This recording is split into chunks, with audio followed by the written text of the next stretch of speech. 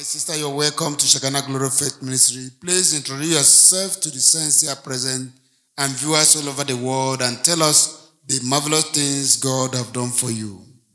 Good morning, church. Good morning, children of God. Thank you. My name is Lizwe Machai. I'm standing here to thank the greatness of God. You know, ever since I came here, I call this my home because God has done so many things. God has touched me because when I came here, I asked him, I said, Lord, please work with me first, work in me. I'm starting a new foundation. And I've seen God work. I'm here to testify about my family members. I have a brother who was arrested in 2001. You know, it's for a lot of things. So the person was always going to him for the hearing and the courts is my sister. So every time I asked my sister wouldn't tell me what was the problem. She would just say, it's better I keep it to myself. So I remember going to jail, taking a Bible. That was long ago. I think it was 2002, early 2002. I took a Bible to him. I said, my brother, here's the word of God. Read it. God is going to strengthen you. He just laughed. He's a person who was very, very calm. He just laughed. I went. The next time I came, I found the Bible inside the things that I must take back home. Then he said, you know how jail is, on the small window, it's dirty, you can't even see inside. He said, my sister, that book is in there. It's going to waste my time. I took it away. I prayed. I said, my God, you are the creator. You are great. And I know that, I don't know when, but you are going to touch him. Then in 2001, something bad, I don't know, like I'm saying, my sister wouldn't tell me. My mom got a call and I had to go to the hospital where he was. I couldn't see that it's my brother. I was amazed because the face was changed. You know, it was the size of a 10-liter, how big it was. And he was in chains and I was like, my God, what's this now? I didn't talk much to him and he was taken away. I would say after then, I just saw him once, you know, in these 24 years. And for all these years I've been praying. I don't remember one day passing without me praying for him. When I came here, the most important thing is that when I went to the mountain, I said, Lord, I'm going up the mountain. And as I do this, it's on behalf of all my family members, my brother included. I went up the mountain, I prayed. I mentioned him and, you know, saying, I stand on the mountain, I believe that you are on higher places and God is going to give you strength. You are going to overcome. And I said, Lord, begin to work in him. Make him a different person, make him a humble person inside and outside, Lord. Let your spirit work in him. When he come out here, he must come out to serve you, Lord. He was not serving you before, but I believe you're going to do that. So a time went by. Then in 2022, I received a call from my mom saying, your brother called. He said they might be releasing him. And then I received a call. It would be a missed call, several missed calls. Then it was him. I said, oh, I'm glad we can talk. Yes, he said, you know, my sister, they are saying they might release me. I said, okay, let's pray. God is going to do it. Sorry, that was in 2019. And it didn't happen because it was just before December, then it was COVID. And in 2022, he called to say they are busy with the paperwork. And after the paperwork, it took long because it had to be a long process. I remember the time I came and we passed through the Messy Land. It was that week he called to say, they said, I must now do a program. The program that is for the whole country. Okay, I said, okay, it's fine, God is with you. And fast forward, last year late, he called me to say, my sister, they said November. In November, it didn't happen. He said, now it's like they're playing games. again, they called me to say next year, they said this is final. They called my mom, they went to my mom, and my mom didn't want to talk about this anymore and anyone. But then he called me 2 months back, around February. He said, my sister, they said the date, 19th of April. I said, it's final. God has said it. God has used them. He said, hey, I don't know. I said, you know what? Don't make any prayer anymore. Thank God. Every day, thank God. Don't think about anything, just thank God. And I said, you'll see him work as soon as you remove all the load from your shoulders and throw it up to him, then he will work. Then last month, he said, my sister, do you still remember what I said? I said, what? He called me again. He said, do you still remember what I said? I said, what? He said, remember the day, the 19th? I said, yes, my brother, we are waiting for you. Angels are rejoicing. We are all waiting for you. And he said, really? I said, yes, we've been waiting for you for all these years. We've been praying. And the day came, he came back home. They called me. My other brother went to fetch him. They called me to say, your brother finally is here. And I just, I was just saying, thank you, Lord. Let us clap for Master Jesus.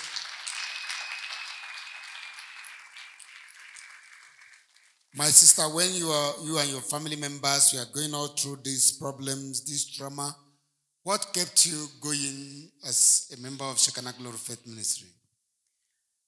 What kept me going is, I remember the prophet saying, don't neglect your family members. Pray for them. It doesn't matter what.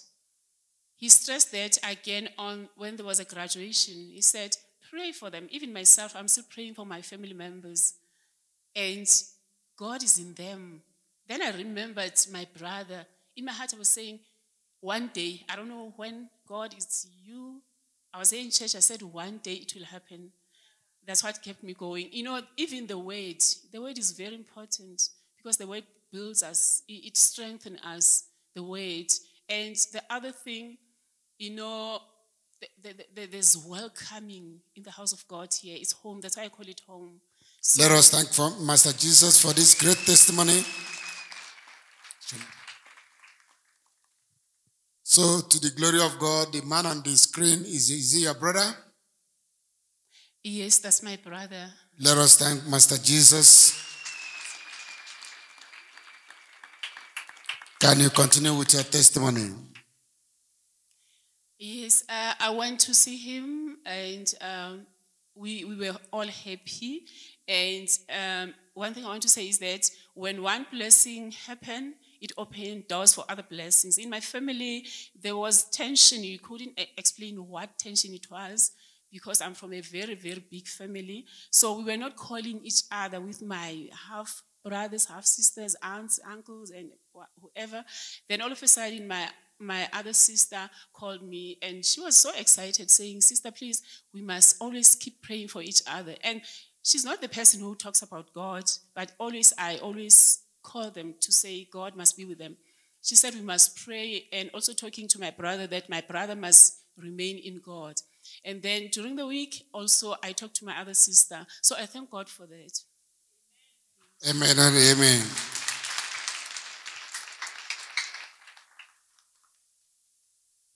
Sister, what are the other areas God have taught you and your family? Okay, the other areas are with my daughters. I'm going to give testimonies about my daughters. When I came here to church, my younger daughter was searching for a house, and it was just, there was stagnancy. She couldn't make up her mind, and also the finances were not agreeing. Then I told her, I said, in the church where I am, I'm going to intercede for you. I'm going to pray for you. But you must know what you want. God can never bless you if you are confused. You don't know what you want. It's either you say, my God, I don't know what I want. Please help me. But if you choose this and all houses, then it's going to be difficult. And then finally, she saw the house and she said, Mom, I'm happy about this one. Then I said, okay, now I will intercede for you. And I told her, I said, this Sunday, it said that we are going to pass through the Mercy Land. And I was always using the mediums of the church. I was using oil. because my family members are mainly, they are in different places, so I use it on myself. If they are not around, I'll use it on myself, anointing myself and saying, with the power in the Lord of our Lord Jesus Christ, Father, you said we are in you, and we, all of us with my family, who are in you. As I anoint, I believe that wherever they are receiving the power and the whatever they are looking for. So I kept on anointing, and then one day she just called me to say, Mom, they've approved the house. So I went to see the house. Let us clap for Master Jesus.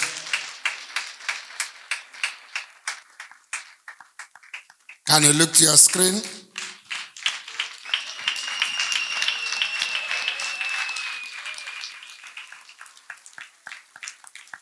Children of God, indeed, what our Lord and Savior Jesus Christ cannot do does not exist. And we all know that distance is not a barrier. Our sister was here interceding for all the family members. And today, to the glory of God, you can see wonderful testimonies upon testimonies she's giving to the congregation here present and viewers all over the world. Let us once again clap for Master Jesus.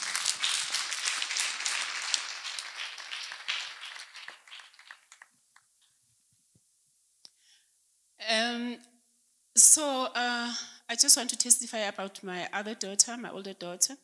Then I'll just, maybe in 1 or 2 sentences, give you the background about houses in my home.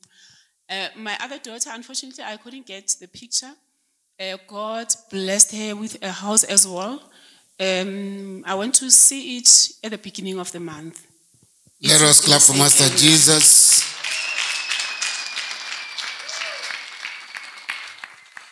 Sister, God has blessed you and your family as you stand in for them, stand in the gap for them in Shekinah Glory of Faith Ministry, being faithful to God, believing that one day God will indeed answer your prayers, restore your families. Today you are testifying to the glory of God that all your prayers in terms of restoration and breakthrough has been answered. What is a word of advice to people who are still here, also interceding for their families and viewers all over the world who are watching you through the Rapha TV? What is a word of advice to encourage them to be steadfast and wait upon the Lord?